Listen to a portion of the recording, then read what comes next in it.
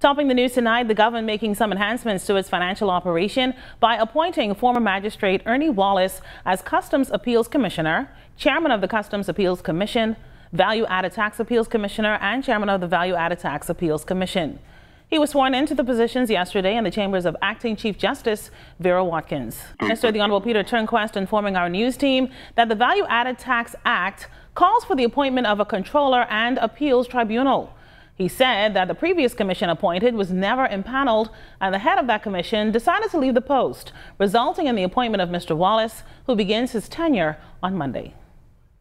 We now anticipate that we will have some of the more difficult appeals heard by the tribunal as quickly as possible, and we'll be able to clear up some of the questions as respect to the law, the application of the law, and some of the technical issues that have arisen over the last 3 years that this value-added tax in particular has been in operation, and hopefully clear up the policy so that we can go forward with a clear understanding both from the government side as well as from the taxpayer side as to what is in fact the proper procedure, the proper how the law is actually to be interpreted in respect to these complex matters.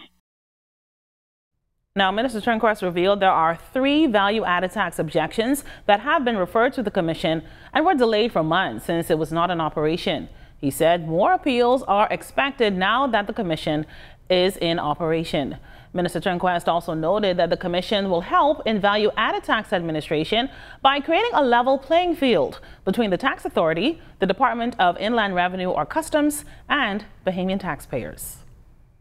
The Commission will hear matters on appeal for both value-added tax and customs matters. And again, these are really complex issues that could not be resolved by the individual agencies and the customer directly. They really, in most cases, will deal with an interpretation of the law and how that law is applied to specific circumstances.